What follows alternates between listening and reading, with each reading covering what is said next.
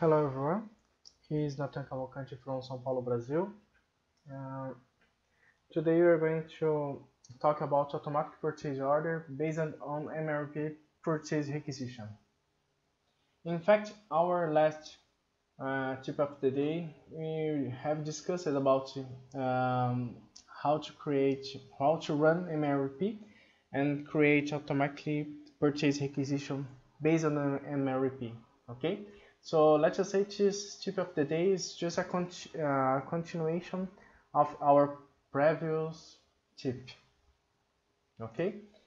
Okay. First of all, let me provide you on scenario example. Um, let's just say a company needs constantly raw material supply from the same vendor or same supplier. Fixed suppliers with or without contract. That is the idea. Multiple manual purchase orders are created based on the requirements. Example, MRP reorder point. So what would you like to share with you? This is a classical example. You have a company that needs raw material from a supplier. Let's just say it is a fixed supplier. The supplier you purchase every day, every week, or every month, I don't know, depending on the company. And there is a huge work for purchase department that is just create purchase order. So for raw materials, that means a lot of work. Okay, so the idea is to take advantage of let's just say a power tool, standard tool from SAP.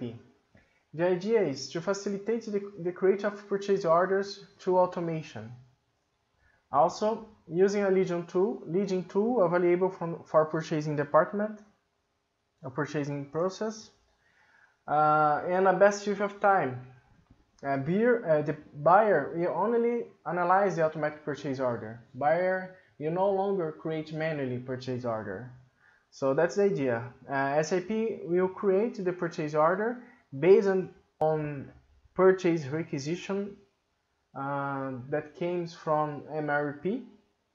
So MRP will control the needs.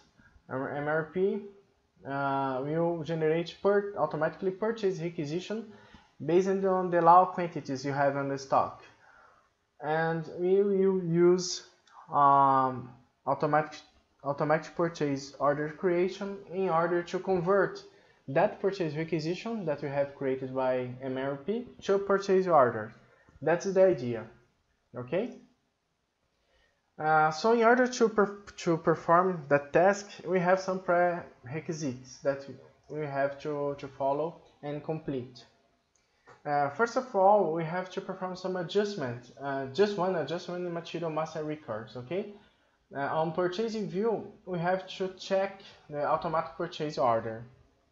So I'm going to do it right now in order to show you how to do that, and just how to do this process. I'm going to transaction code MMO2. I'm going to work with this material. I'm going on purchasing view, Planto 100, and we are going to check or flag this field, automatic PO. Okay. The other adjustments we have done in our previous tip. Remember, we have adjusted the reorder point. It was in MRP1. Remember, reorder point is 100. We have set the lot size, so we haven't done any change here, only on purchasing view.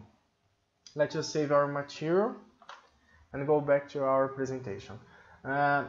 Next step, next prerequisite is vendor master record. On purchasing view, we must perform the same adjustment. We must check the automatic purchase order field. So let's do that. I'm going to use transaction code XK02. We are going to work with this vendor. let's just go to purchasing view. Here, purchasing data. Only purchasing data is enough. And you have to check this field here, automatic purchase order, and save. Okay, so we have completed the second prerequisite. The third one, create info records, material, vendor, and plant. Why it's necessary to have info record? Because in info record we are going to store information, very important information, in order to create our purchase order, such as the price or the tax code. Okay, I'm going to quickly create my info record. So here is a vendor we are going to work in, the material, the purchasing organization, and the plant. I'm going to create a standard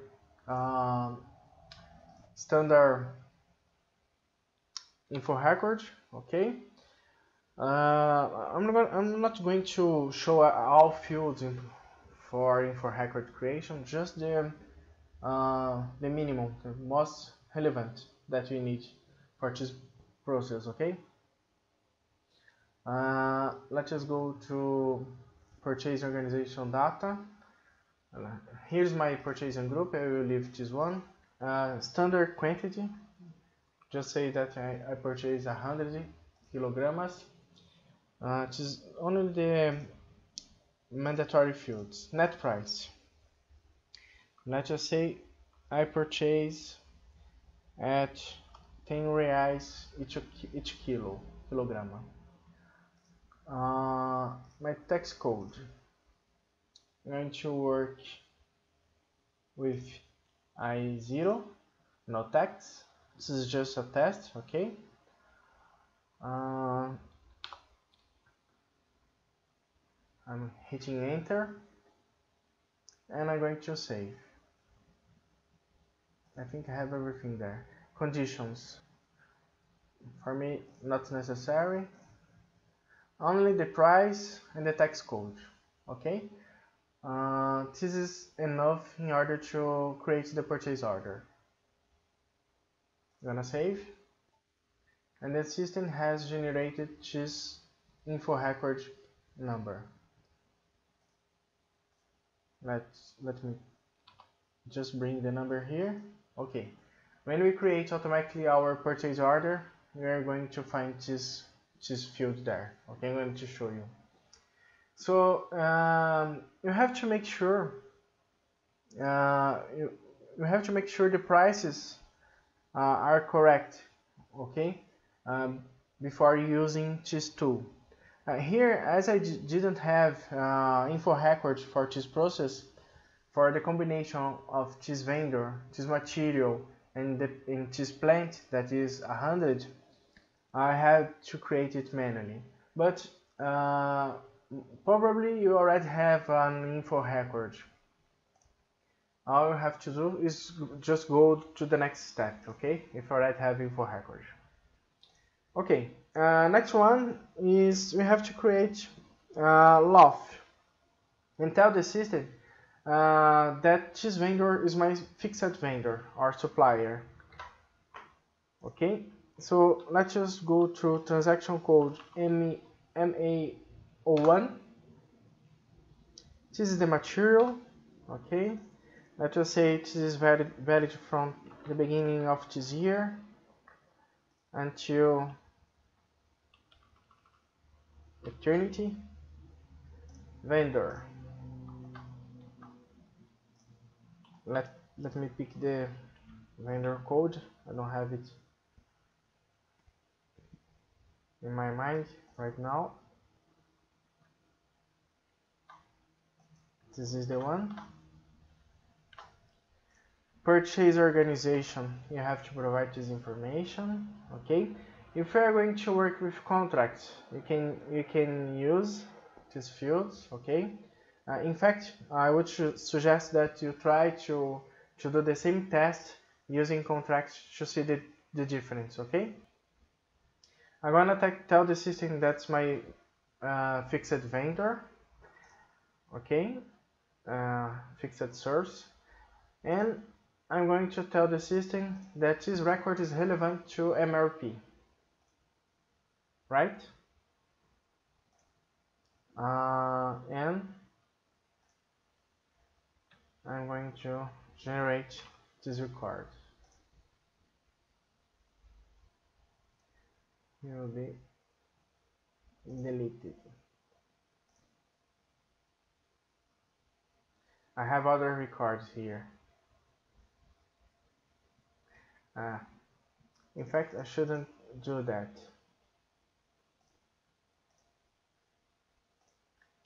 This is an agreement that I already have. Sorry guys, I shouldn't do that. Let's just do again.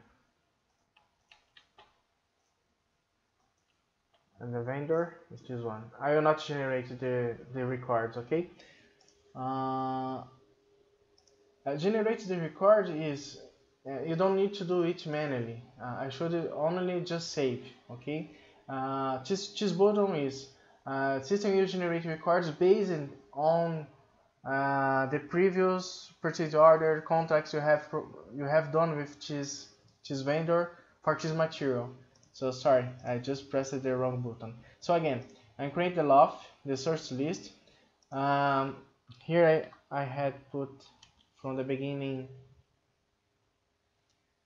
of this month until eternity, right?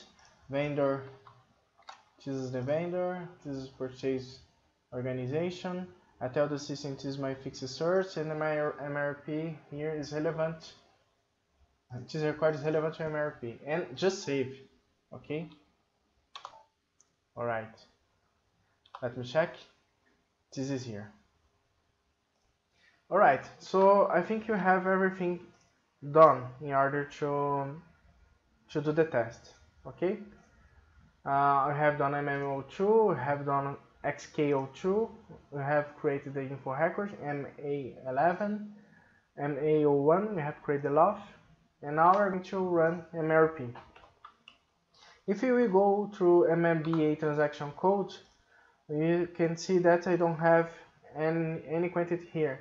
Only 1 kilo in a vendor. It's a stock provided to vendor. Just one piece, no problem at all. We're not going to work with this one. That means we can run MRP. So this is the material. MRP area is the same for plant, 100 or 100. Let's just create a purchase order, purchase requisition, sorry. Also, I don't want schedule lines. Okay, we can create a MRP list. My planning mode is delete and recreate the planning data. And I would like to display the results before they are saved, okay? So hit enter, enter again. Alright, so system tells me that I don't have nothing in the stock, any quantity in my stock. I have one piece in this vendor for subcontracting process, but the system will generate a purchase requisition.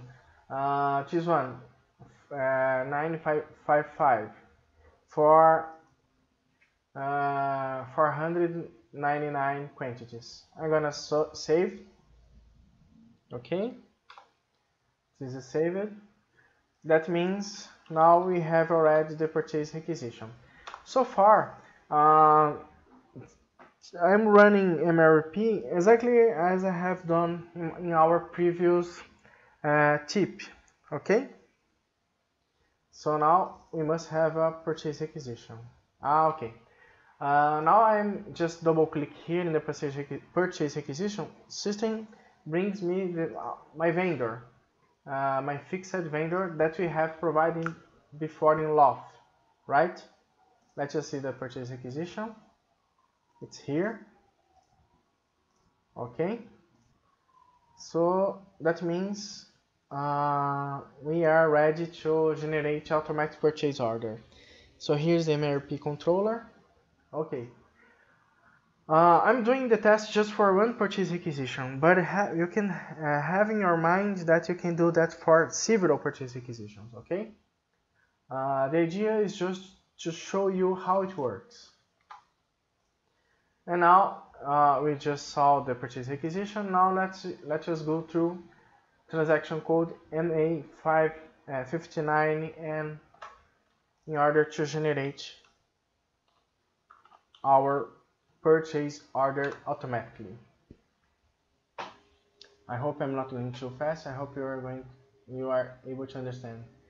Okay, here are my criteria fields. Okay, I'm going to run for purchase organization 0100. I can put here the vendor if I want. If not, I can leave this field blank. Okay, but in order to avoid mistakes, I will let the vendor here. Okay. You can create a job that can run every day. Okay, this transaction coding can create automatically every day new purchase orders. Okay, it's up to you to decide how to work. I just would like to show you the idea. I'm going to do that by requisition. Okay, you can do that by plant, you can do that by started location. You're going to create new purchase orders.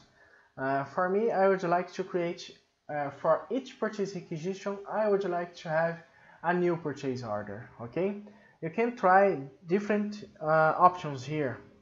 For example, if you have the same vendor for several materials, and if you run for plant system or by vendor, it's possible in the same purchase order for the same vendor, it's possible to have several materials. Okay, once again, it's up to you to decide how you're going to create your purchase orders. I'm going to create based on purchase requisition because it's the easy way to show you guys it's working. Okay, how it works.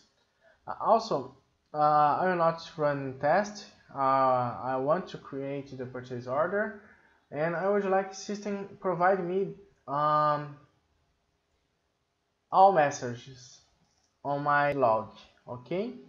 Also, it's good if you ask the system to set the purchase requisition as closed after the system creates the purchase order. Okay. So I'm gonna tell always. You can save this screen selection, okay, as a variant, and you can run later. Well, you can see there are a lot of options, okay, for automatic purchase order creation. I'm just using the most simple options, okay. So let's just run our report and cross your fingers and let's see if it will happen or not.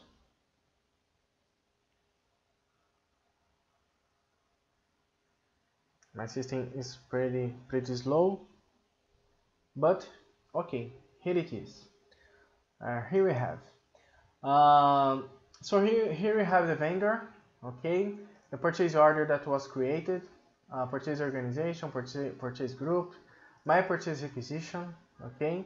System says that the requisition was successfully converted. So system delivers a warning message that says that I already have a contract for this material, but no problem. System has created my purchase order. If I'm not wrong, if you go double click over here, system will open the purchase order, and it's here. Okay guys, so this is exactly what I would like to show you. System has created the purchase order automatically, as I said before, through automation. 500 is the quantity that came from the purchase requisition. 10 reais is the value that came from the from my info record. Remember info record we have created before, that is over here. double click, it's here. Okay. Also, system brings the purchase requisition that was created previously by MRP. It's okay. Also, if you go here in the invoice, the text code we have chosen before in my info record is over here. Well, this is it. As you can see, it works fine. It's totally standard tool. It was not necessary to perform any configuration. All you have to do is just to know what fields you must set up and just perform some tests and define the best way you're going to use that, okay? And finally, I would like to show you that system has closed my purchase requisition based on transaction code MA59N. Okay, that's it. We have performed this transaction code too. We have just viewed the purchase order. And thank you very much for watching, and see you in our next tip of the day. Bye bye.